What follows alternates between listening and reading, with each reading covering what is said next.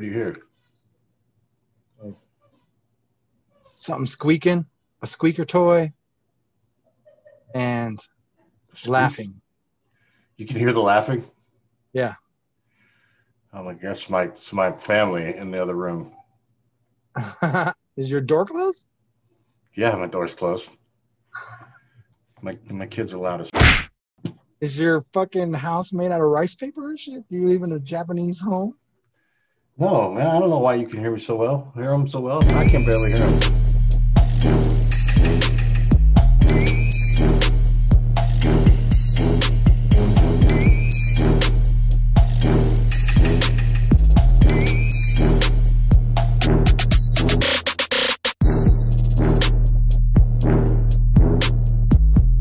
They make their own sarsaparilla, so I got me some sarsaparilla. Some root beer. Country ass. Shut your mouth. All right, so what's up, everybody? Welcome to episode 27. 27? 27. It's weird that we're calling these episodes these little things, but I guess they are. Yeah, hell yeah, they are. We're gonna do kind of a little continuation of last week of the sports with our sports, because the final set for the UEFA Euro Cup, yep, and the NBA finals has started. Right. The NHL just got done with. Yeah. Congrats to the Tampa Bay. Congrats to Tampa Bay. Cool thing about that, I didn't really keep up on much hockey this year. There's a player, I think his name is Pat Maroon on Tampa Bay, who just won his third straight Stanley Cup with two different teams. He won. Oh wow! I forget who he won with 2 years ago, but I guess Tampa Bay is a repeat winner. Right. I didn't really watch the last 2 years. I see that they're, we're looking around on social media and stuff. I see they're not really a fan favorite of anywhere I've looked or anybody I've seen talk about them, but congratulations to them nonetheless. I think they won the series 4-1, I believe, only with 5 games. I don't think it was much of a series from what I gathered listening to people. I haven't been watching. I haven't been watching hockey this year. It's weird. Go ahead. It's weird because, sometimes you watch certain sports, like you'd think I would, because I actually, as a child growing up, played organized basketball, that I would watch NBA all the time, but it's just not my ish, man. You know what I mean? Right. I'm very peculiar about my sports, I guess. It's kind of strange that, when you and I met, we were both very much into watching hockey at the time. Yeah. And here we are talking about it this year, and I didn't even. I mean, I knew it was going. I knew the finals were going on. I knew the playoffs were going on. I kind of stopped paying attention once the Avs. Once they were down. That's the other side of the coin, right? If your team ain't in it, what the fuck? Yeah. But anyways, we want to give our predictions for these two finals, for the NBA final and for the UEFA Hold on, before we go on. Euro Cup finals. Something else I wanted to touch on. Somebody had brought up, actually, a couple of things I want to touch on. Number one, we caught a little bit of heat on Twitter for doing some sports stuff on our show, and my first reaction is, well, f you, this is our show, we'll do whatever the hell we want. But secondly, the way I see it, I didn't even catch any of that. You should have shared that to me or something. The way I see it is, you should share it right now, bro. Put them fucking tweets up. Oh, I got messages. I deleted them. Oh. But anyway, I was like, the way I see it, sports, these guys put just as much hard work and their life into their craft as any artist does. So I consider it very much an art. They're on a stage, they're on a worldwide stage in front of people, and you can look at it however you want. But the way I see it, yeah, you're right. I'm like, you know what? This is still on the stage for me. So. You guys, look, this is something you will never see me fucking do. Come to your fucking Twitter feed and talk shit about what you do on your fucking show. Okay. Off and fucking die. God fucking damn it, man. Have we learned nothing in this lockdown? Have we not bettered ourselves at all as fucking people? fucking ridiculous. Yeah. Something else I wanted to touch on. We touched on the College World Series last time. Mississippi State won. Super psyched about that. But somebody, I don't know if he was a friend of yours or if he's just somebody listens to our show that was talking about why NC State had got knocked out. I think that was my friend Jeff Kaufman. He lives in Omaha. Yeah, so I was reading that and I was like, oh, my first thing was like, man, I really should have looked into that before I said anything about it, before I just assumed what happened. Anyway, I went and looked it up, and it seems as though most of the things that I've read kind of go along right with what he was saying. I did find one thing that came out from, I don't know if it's from the AD from NC State or what, but he said, they did get some positive tests, and then so the first game, that's why they ended up with the depleted thing. Well, then after that game, they went and tested all the vaccinated and unvaccinated kids, and they had another 4. So they had 8 total accounts. And that, let's see, I'm sorry, it was the chancellor of NC State who said this. It says here in this article, teams were scheduled to play again Saturday too, but because of the 4 positive cases, the NCAA tested NC State's vaccinated and unvaccinated players Friday night. Then they found 4 more people in that group. Those tests revealed 4 more positive cases between. Do they mention if any of the positives were vaccinated players? No, it all says between those cases and the number of unvaccinated athletes on NC State's 27-player College World Series roster, the NCAA Medicals Group guidelines ruled the Wolfpack out of the tournament. Vanderbilt was then advanced to the College World Series finals. It's a tough break. Right, and the chancellor says, we understood.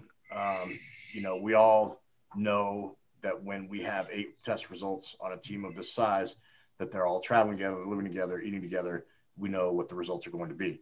Now, again, I went and looked for more articles about this, and I didn't find anything else. So I found it strange that I only found the one that talks about this. So I don't know if they put it out there to mellow the NC State kids out, because a lot of the players from that team went on Twitter and they were really upset, with the NCAA, understandably so. Definitely a tough break. But anyway, I wanted to put that out there and tell him thanks for bringing that to our attention, because it's something I probably should have knew before I tried to just assume what was going on. But I thought vielen Dank, Langer. And one other thing that I figured out, I kept seeing scores for other soccer teams, right? And to me, I hear Euro Cup, I just kind of assume that's the one big thing going on in soccer. No, we got Copa America going on right now. Copa America, and the finals for that is on Saturday. So I'd like to make a prediction. I'd like us to make predictions. Oh, who's in? Brazil and Argentina. Oh my God, that's good. That's a good final, man. When is that? That is Saturday. Same day as the Euro Sunday. So, is it Sunday? Oh, yeah. All right. So yeah, Saturday is Copa Americana. I like to think that they're billing it as the Messi versus Neymar. Yeah. And Messi's never won this cup, so boy, he's been on fire in this tournament too. I've been watching a lot of the highlights, and then I watched their semifinal game, and the guy's just amazing to watch. He is amazing. He's been playing forever, and he's just incredible to watch him play. He is amazing, but his track record is not always that great in the final day. Well, let's hope.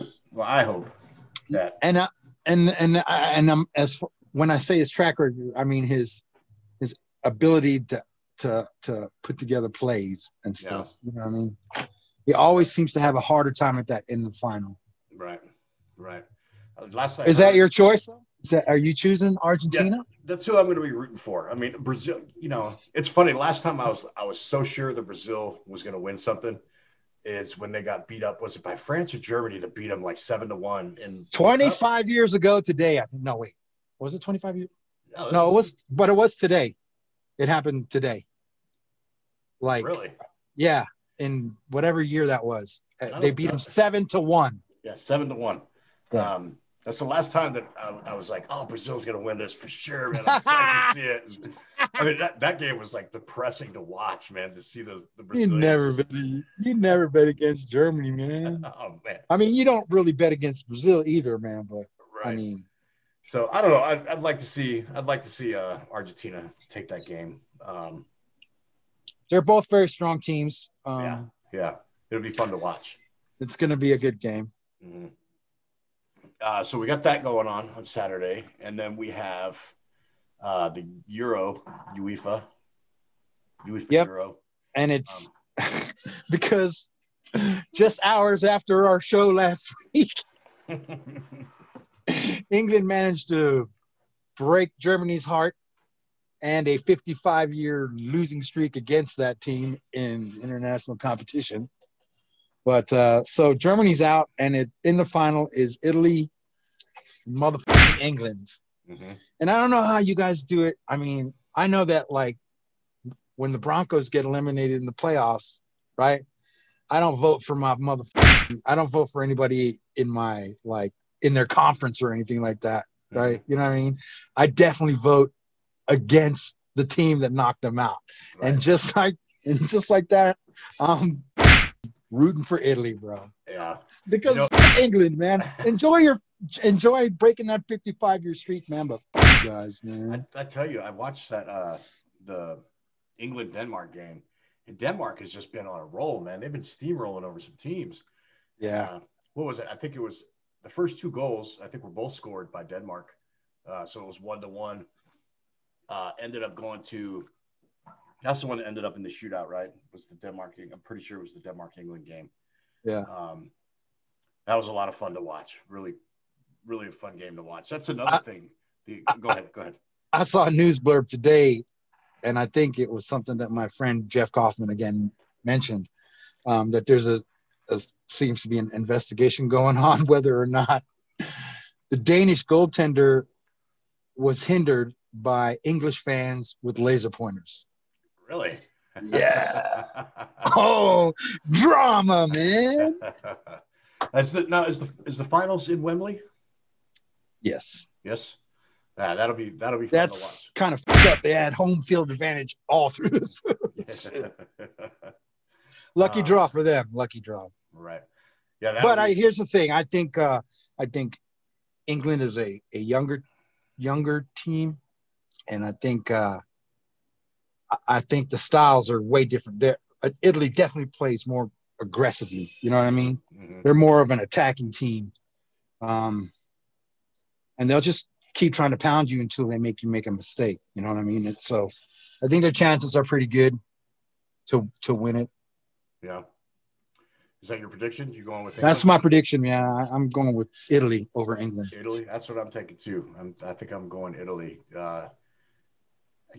England's been pulling shit out, but I don't know. They just every time I've watched them play, I mean, obviously they're a great team. They're a lot of fun to watch. But I just think, I don't know. I think they're going to kind of take it to them. So, but, again, the home field advantage, we'll just have to see what happens with that. That's got to be tough.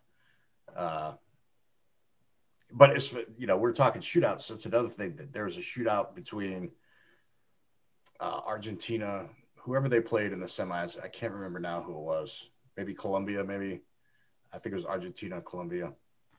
Anyway, they had a shootout that was just, boy, it was just outrageous. It was their goalie, the Argentina goalie, ended up with 3 saves. And I didn't know, Copa Americana doesn't have extra time. They go straight to shootouts. They go straight to shootout, yeah. Yeah. But they do.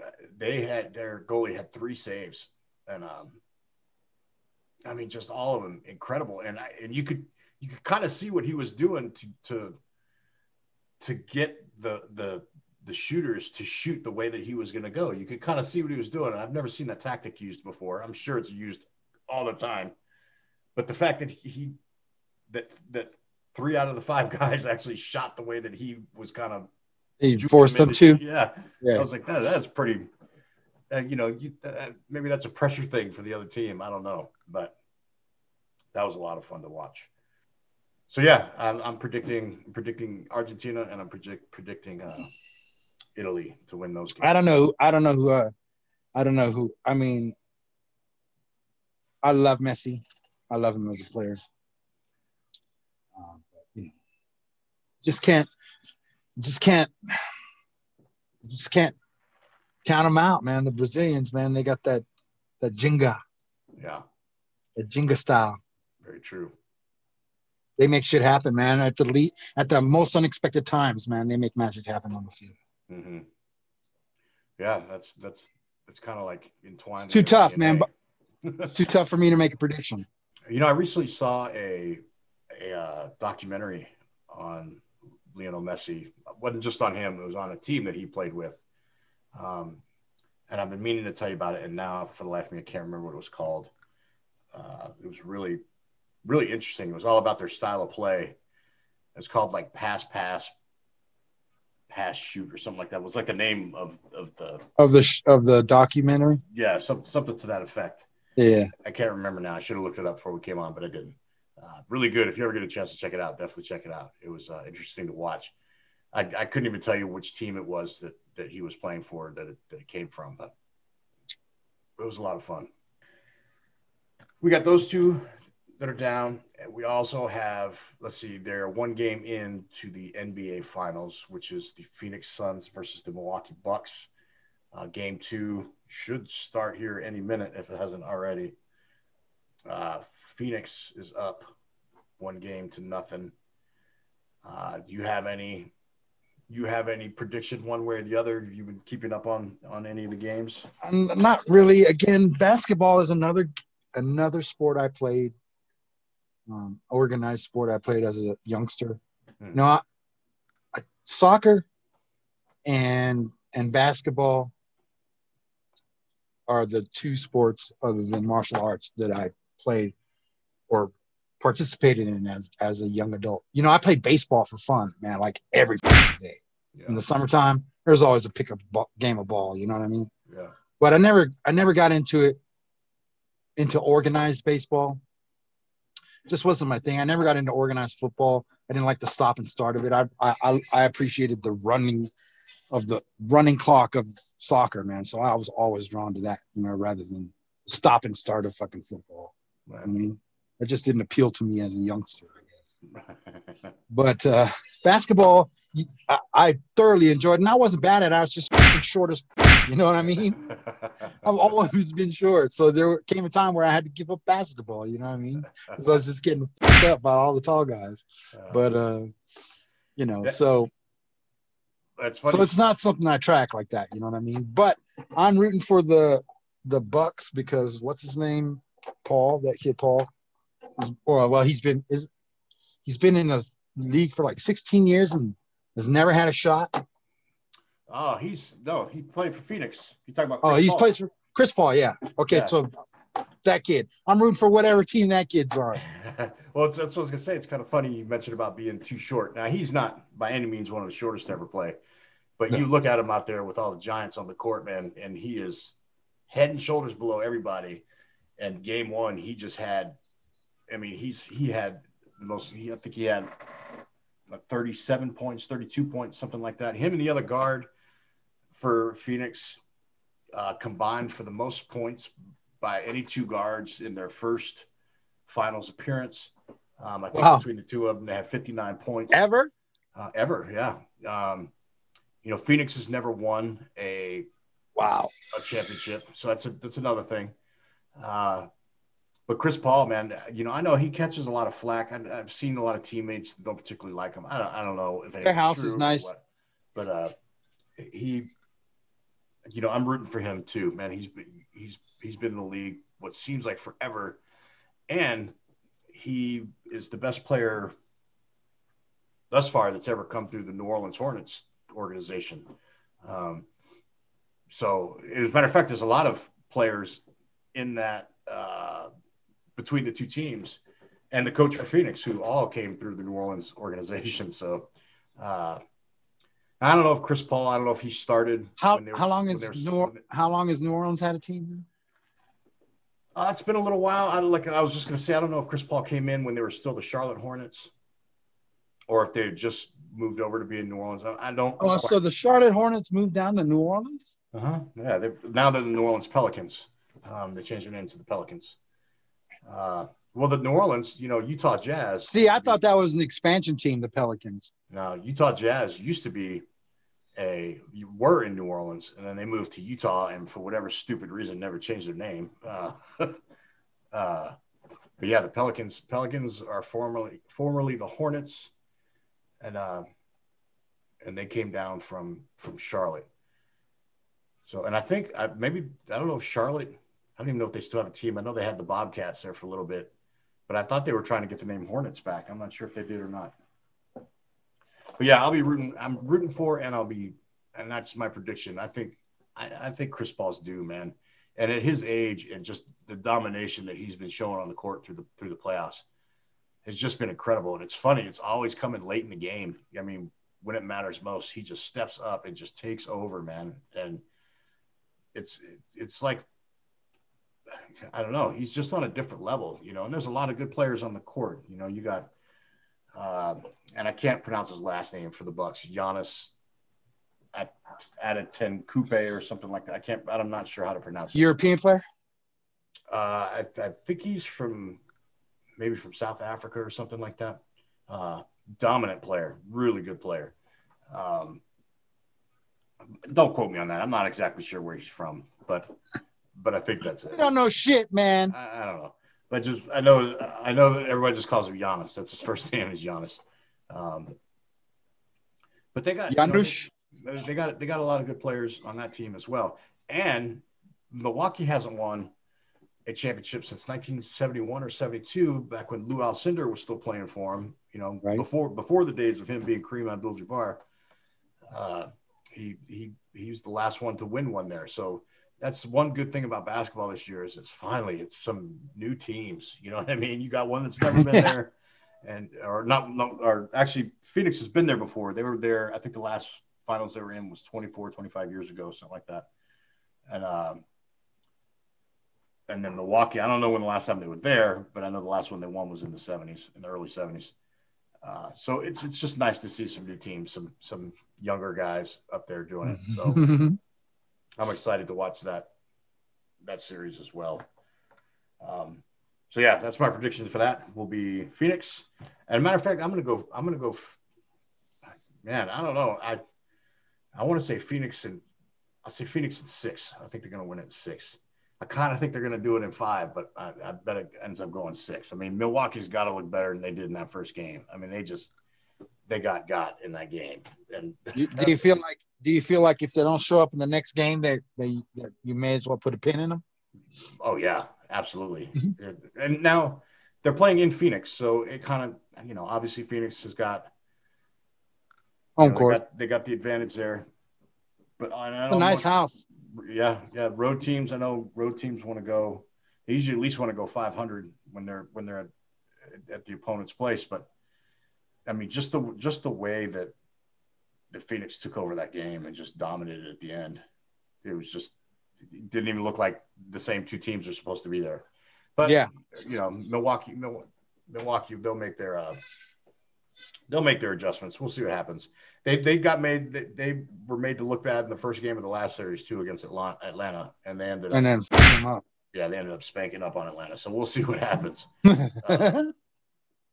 Another thing I want to bring up tomorrow, our own Mr. Christian. Oh, his big figgity fat birthday is tomorrow. Double nickel, bitches. The double nickel this year. So happy birthday, Christian. Thanks, bro. I wish I could come do something with you, but obviously that's not going to happen. I hope you have a great day and get to do whatever it is you want to do. I'm making my kid dinner. Yeah, is that the only plans you got? Yeah, that's cool. It. Hanging out with Elon. That'll be good. She did such a good job on that on Liar, that song. So proud. I'm so proud of her, man. That came out really good. That's pretty good. I need to get it onto my computer so I can listen to it through my good speakers. But I like what I hear, man. I'm excited. I get more excited the more shit you send me. I know, it's getting crazy now. And for those of you unaware, Christian is in Well, you tell There's a new GPM album coming out. The Ultra Mix album comes out Halloween this year. But stay tuned for a brand new single. You guys gonna put that out? We're gonna do Harsh Water. We're gonna release Harsh Water. Oh, nice. Well, cool. What kind of schedule are you guys doing as far as recording? You just kind of getting together when you can, or what? Yeah, it's luckily I have my own home studio now, so I can work. I can work whenever it strikes me to, but the problem is I have so much shit. It feels like I have so much shit going on, man, with this full-time job, and now it's a mid-shift, you know what I mean? So it fucks my time during the day, so I'm just trying to be as productive as I can and not let my head, knock me off course and shit. Right. But, we're getting there, man. I'm producing shit every week. So as long as I'm putting out something every week. Good. You know what I mean? So. Yeah. Good deal. Well, with that, let's talk about our sponsor. As always, we're sponsored by the Riff Rag. Covering local music in Southern Colorado and beyond. Definitely go check their stuff out. Email Anthony. The riffrag@gmail.com. I'll put it on the screen. Get your subscription over there. You got anything else? Nope. Let's see. Yeah, thanks once again for tuning in. We did another sports show, so fuck off and die. If you think you're some kind of podcast purist or something that thinks you should tell me how to do my own show, kiss my ass. Kiss all of my big brown Hawaiian ass. I don't know who the I don't know. I really don't. I just really don't understand who the fuck is you think you are, bro. Yeah. Oh, well. You don't, that's it. It doesn't matter, man. It doesn't matter. Right. We will be doing here soon. We're going to be doing another episode on what this person apparently thinks only the stage stuff is. We're going to do a day in the life of a stagehand. So stay tuned for that. That should be coming out pretty soon. Hoping to get a good guest for that. But even if not, Christian and I have more than enough stories to share on something like that. So anyway, I think that's going to do it for us this week. We'll see you for another sports recap of all these tournaments we just talked about today. That's right. All right, then. Take it easy. Peace. Laters.